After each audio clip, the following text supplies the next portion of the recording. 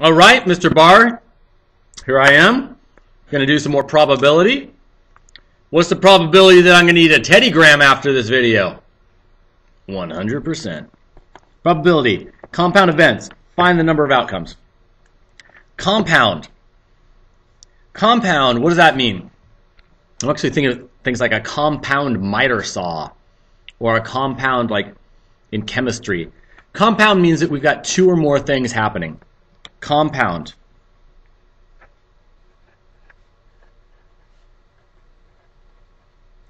And in probability, it's two or more events happening.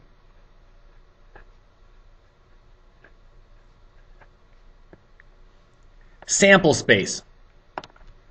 Sample space is a list of all the possible events.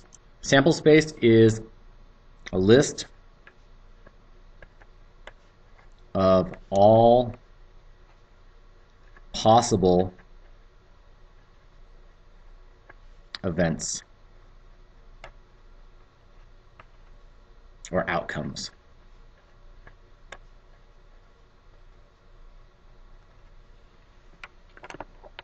So I'm going to create the sample space for this compound event. List the sample space for flipping a coin and rolling a die. Okay, well, let's just flip the coin first. I flip it, I come up with heads. I roll the die, I come up with 1. That's one event. I could have heads in 1. I could have heads with 2. I could have heads with 3, heads with 4, heads with 5, heads with 6.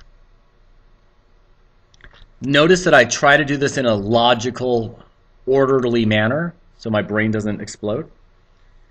I could have tails with 1, tails with 2, tails with 3, tails with 4, tails with 5, tails with 6.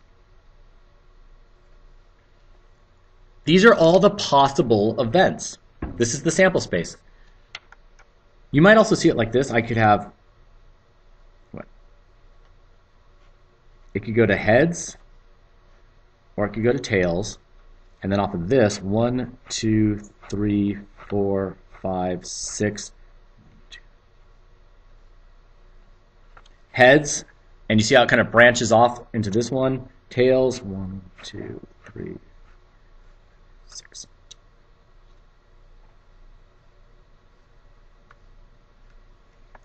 So two different ways to kind of visualize the sample space. I could have heads with 3, but any way I look at this, I have 12 events.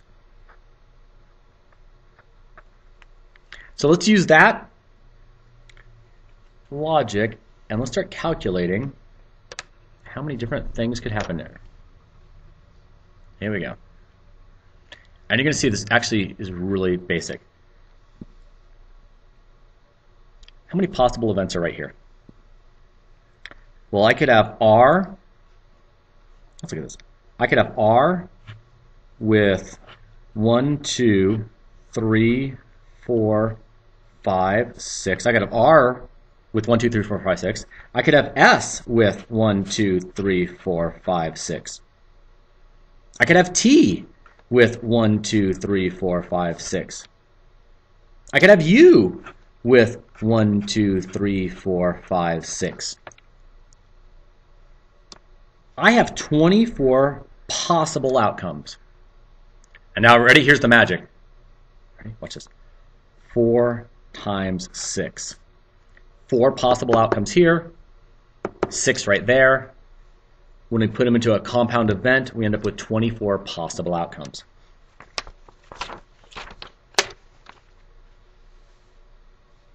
You pick a card and you flip a coin. How many possible outcomes? Well, I could have 1 with heads. Actually, let's do it heads or tails. Let's start with, can we do the heads or tails first? Do you care? Heads with 1, 2, 3, 4, 5, 6. Tails with 1, 2, 3, 4, 5, 6.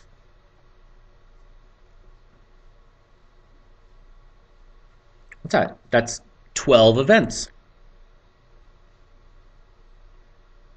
Or, look at this, ready? 6 events here times 2 equals 12. That's how many possible ways there are to make this happen.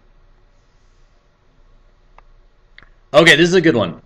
I pick a card, I flip a coin, and I do a little spinner thing here. I'm going to do one tree so you can see how this would work. I could have a 4. The 4 branches into a heads and a tails. The head branches into a Y and a Z, as does this guy, Y and Z. So what we actually have, just for the number 4, I have 4 possible outcomes. For the number 5, I would have another 4 outcomes. For the number 6, I'd have another 4 outcomes. For the number 7, another 4 outcomes. And for the 8, another 4 outcomes. So I'm looking at 4 outcomes, 4 outcomes, 4 outcomes, 4 outcomes. What's that, a 20? Or 5 times 2 times 2, which is a 20 outcome. 5 possible outcomes, 2 outcomes, 2 outcomes, 5 times 2 times 2. That's it. 10 grams!